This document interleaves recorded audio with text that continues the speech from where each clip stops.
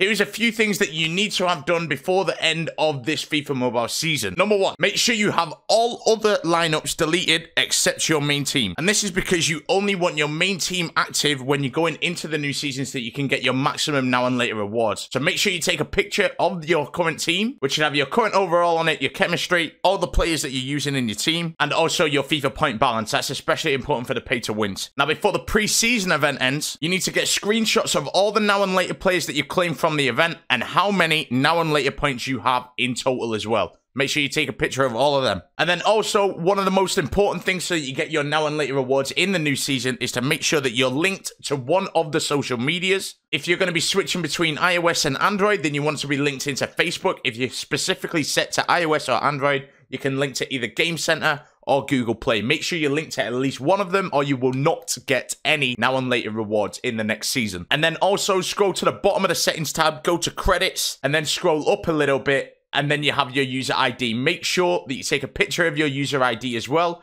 just in case any stuff doesn't transfer over, even though you will have your account linked. Make sure you've done all them things before the maintenance today, which is set to happen at 11 PM UTC, which is Great British time, or 4 hours after your daily reset time. All the best for the new season. If the video helps, make sure you leave a like, subscribe, all that good stuff, and don't forget to send it to your league mates, most importantly, so that they can get all their now and later rewards as well. I'll see you in FIFA Mobile 22.